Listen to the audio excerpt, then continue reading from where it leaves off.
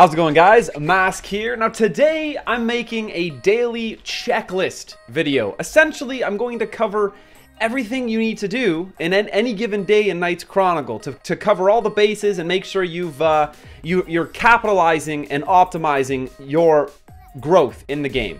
So it's pretty standard. I've created a checklist on the bottom right hand corner of the screen here. We'll throw the whole bottom of the screen, and let's just go through the list together.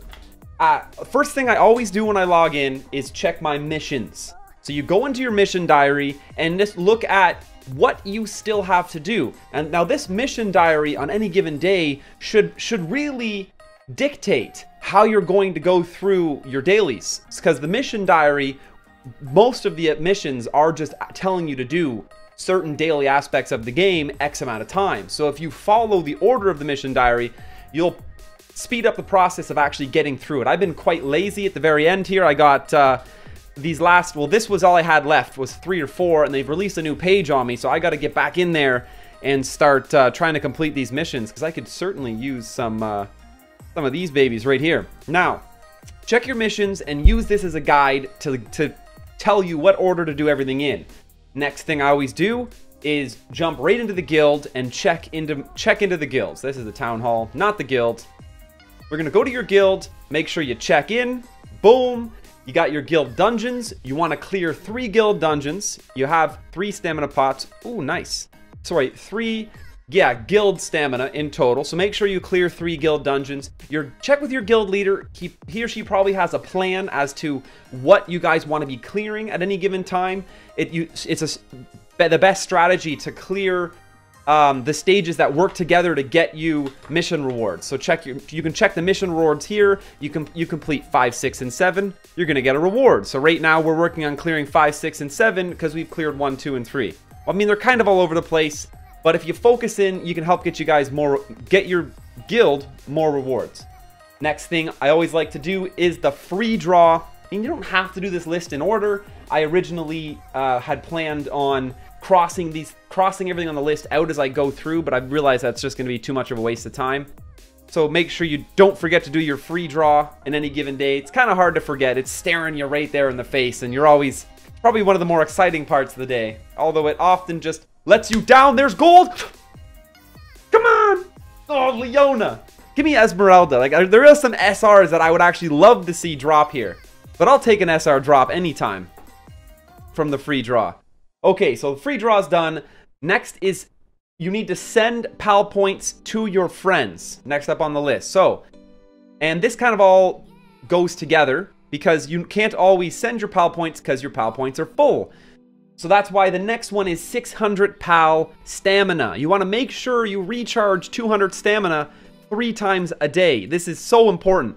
Now, I highly suggest not doing it like I am. You're never really going to want to buy all 600 stamina at once because you want to capitalize on your rank ups. Make sure you're only buying the stamina at a time where you are guaranteed you can get that under your stamina total before your next rank up, or you're not going to get bonus stamina from ranking up. If I ranked up right now at 698 over 258, I would stay at 698 and I would not actually get a bonus like 260 stamina, and that sucks. So now that I've spent all those PAL points on stamina, I can go ahead and send receive to my full friends list. Now, actually, something that's not really on the list here, but this sort of goes in with sending friends PAL points with me. I scroll down to the bottom of my friends list, and I look if anybody's been offline for more than 12, 14 hours. I typically delete them. I mean, that's a little aggressive, I know, but I always have an infinite number of friends on received friend requests on this side to replace them with, so it's totally fine. And you always want to have 50 out of 50 friends for sure. And if you ever replace a friend, make sure to send and receive PAL points again, because you can get another 5 PAL points from that friend. Next, we have the PAL roulette and the PAL lotto. So I'm gonna go back to the town here. Make sure you always hit your gold mine. I don't think I put gold mine on there because it's not really a daily thing. You just always want to be hitting your gold mine whenever you go to town. The PAL roulette. I spin the PAL roulette whenever I can, always. It's treated me so well. I will constantly spin this roulette. 6 stars? Nope. But like, I've gotten the 5 and 6 star hero from this roulette so often that it's it. No matter what, I spin it twice a day. out of sheer respect for the lotto, for the roulette alone. 2 4-star heroes, 100 PAL points apiece, totally worth it. Now, I have PAL Lotto on here, but make sure you listen to what I'm saying. Check the PAL Lotto. For me, after doing, I did a bunch of a bunch of research on the PAL Lotto to see if it was ever really worth to dive into. Now that we can spend 600 PAL points a day on stamina, it makes this even less worth it to me. But if this tier 1 reward is something you think is worth it, then it might be worth it jumping into the PAL Lotto if you have tons of extra PAL points. If it's a 6-star Evolve Mon, that's really good. Definitely not if it's a 6-star Ruin ticket. 10 crystals could be worth chasing after. 300k gold, I used to say would be worth it, but now that we're even more PAL point starved because of the stamina, I probably wouldn't dive after the 300k gold. Maybe if it's the 10 crystals or the 6-star Evolve Mon, would I spend on the PAL Lotto. Check that off the list. Next, we have all of our dungeons. So you're going to jump into Adventure, head over to your Special Dungeons. Now, under the Growth section of Special Dungeons, you want to clear your gold dungeon 15 times in total. Yes, this does require you to use dungeon tickets, but these are super. You could buy a package of 10 dungeon tickets for 90 crystals. I know a lot of people are crystal starved. The dungeon resets are only if you can. If you can afford to do it, I highly suggest resetting the Origin of Growth once and your gold dungeon twice. That's going to cost you 3, 4, 5 tickets a day in total. If you buy, they only cost 9 apiece if you buy them in bunches of 10. This is the most efficient way to spend your crystals to actually progress your account in the entire game. So I highly suggest resetting these, clearing the gold dungeon 15 times a day, the Origin of Growth 10 times. Obviously do it 5 and 5 if you don't want to reset, regardless. Now, your Mystical Essence dungeon needs to be done 3 times a day. There's no entry limit, but you got to do it 3 times a day for your daily quest to make sure you get that 10 free gems. And your whatever out of how many XP dungeons there are, you need to do one of them once. And once you've cleared that, it's just another thing you needed to do for your daily achievements here. Spin the roulette, send PAL points to friends, and there you go. I haven't cleared an XP dungeon once today, so I'll have to do that. Now let's look at the next thing. We've covered the Evo dungeon, the gold dungeon, XP Mon, and Essence. Moving on to the bounty list. Let's head back to town. Jump into the bounty list here. And honestly, there's zero reason why you shouldn't clear your whole bounty list every day. But you do need to do at least one of them for your daily achievements. And then your guild missions, which we didn't actually check. When I say check guild missions, you should look at them, give them actually a really good look over. So we go to the guild missions, and the guild missions wants you to do the PAL summon 2 times. So we'll have to do that. These guild missions change daily. They're not always the same thing. Wants us to do 3 arenas. You do 3 arena for your daily achievements regardless. Clear multiplayer 3 times, and that is the only reason clear multiplayer is listed on the far right side here. I mean, it's at the end, and they're sort of like what you do when you're done your dailies and for the rest of the day. But as far as dailies go, there's the bounty list, like I said. Clear your bounty list as many times as you can, and then let's head down to... Oh, I need to fix that. Hydrated bot spamming the stream. The last thing on the list that's like really important, and you can only do a very limited amount of times every day, is the boss dungeons. We're gonna jump into the boss dungeon. It might look intimidating. You might feel like I'm just getting slaughtered anyway, so why do it? No, you absolutely should do it, because I mean, even if you are in the last place person in the entire boss dungeon list, you'd have technically a % of 100. This is like a % rating of where you fall versus other people, I believe. That's how it works. You still get a bronze box, 20 enhanced stones, and 50k gold, and it costs you nothing to get in. It's its own stamina system, 0 stamina, just 3 entries. So make sure you clear the boss dungeon 3 times, or just do the boss dungeon 3 times. And after that, actually, I think I forgot to put Lena's gift ×5 back in. I did. It's actually a significant thing that I consider part of my dailies, but constantly going back to the lobby and clicking on this whenever it's available. Lena's gift. This is, I consider it just as much. Like, I'll be sitting there like, oh, okay, I gotta keep playing for another half an hour because I gotta get 3 more of Lena's gifts. So make sure you get Lena's gift ×5 every day as well. So then once you're done all of those, it's just grinding the arena for quests. Sometimes there'll be a guild quest that requires you to jump into the arena 10 times. That takes a little while, but this is one of the most important things in the game, just because the higher in the arena you get, the more free crystals you get, the more you can actually progress your account. So make sure you're grinding the arena. I try to, when I'm actively playing, I try to make sure this is always on cooldown. And then once you're done the arena, I mean, you'll continue to do the arena all day if you're playing all day, but you've accomplished your dailies at this point. Some guild quests say clear multiplayer. That just means, and you can do that as you can do multiplayer advents to do that, or you can simply do the multiplayer gold, at the search for gold dungeon. Let me just scroll down to it down here. This one's super easy to clear. I mean, you get a little bit of gold. The rewards aren't great, but if you're just trying to clear a mission, sometimes it's not the worst idea.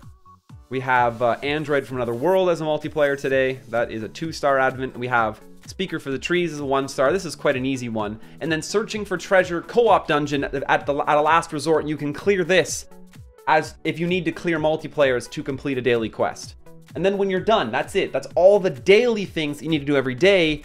Something I still consider a daily is your available attempts in your advent dungeons. But this is sort of at the end of all your actual dailies, you're going to try to clear these as many times as you can, because this is really what's going to advance your account.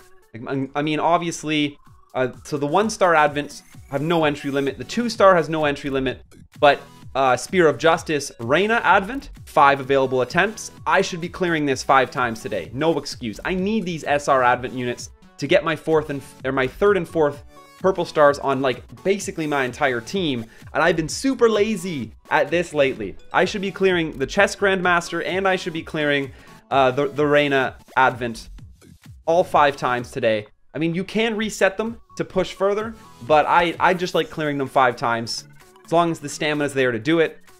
Now that we have the 600 bonus stamina from PAL points, that becomes a lot easier.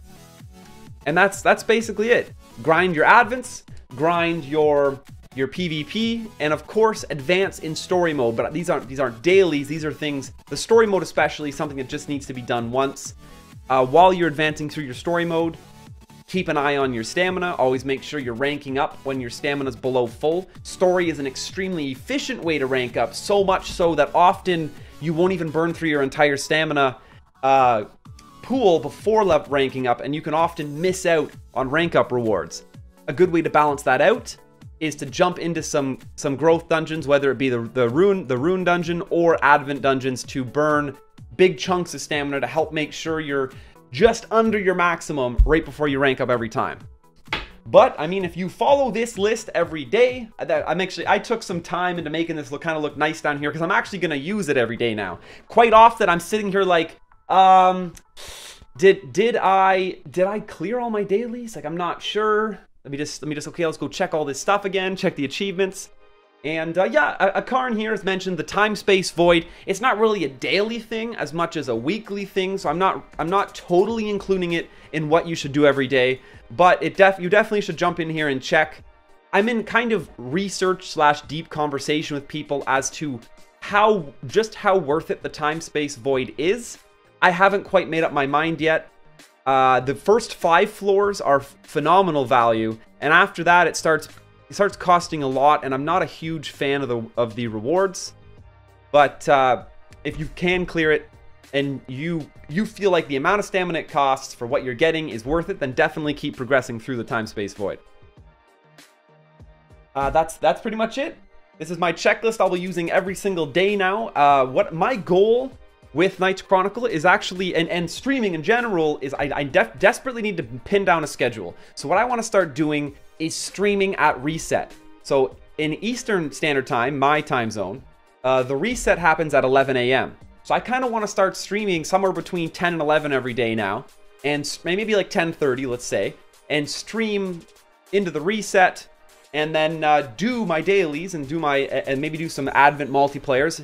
Because like the game's the most fun to play right after reset, because right after reset everybody has stuff to do. So that's my plan, is to try to be streaming daily, basically at reset times. That makes it really easy for you guys to figure out when that is time zone wise. Whenever your reset is, I want to be live. So I hope you guys come join me. Check it out. Jump in the chat. Just hang out, chill, talk, you know. Live at twitch.tv/MasKScarin daily around the reset time. That's going to be my goal. I hope, well, I mean, hopefully you guys knew most of this stuff we covered in today's video, but I'm going to benefit personally from putting it all in one place. I'm going to use this layout daily now to make sure I actually complete my dailies. So maybe it can help out some of you guys as well. If it did, that's great. Say hi in the comments down below. Any suggestions on stuff you'd like me to cover? I'm always looking for new ideas for videos, and I really appreciate a lot of you guys have been giving me ideas. This video in general was an idea I got from the comment sections. I really appreciate it. And yeah, guys, grab my Twitter, my Facebook in the description down below to know when we're going live on Twitch and when new content's coming out. Your friendly reminder to check out BlueStacks. The first thing in the description below the video is going to be a link to download and install BlueStacks. Take advantage of your computer's processing power. It's stronger than your cell phone, and you're not going to be killing your cell phone while playing Knights Chronicle on these beautiful BlueStacks graphics on your computer. And every time you use that link, it helps me out as well. I really appreciate it. Smash that subscribe button on the screen right here. And of course, like the chat is reminding us, stay classy.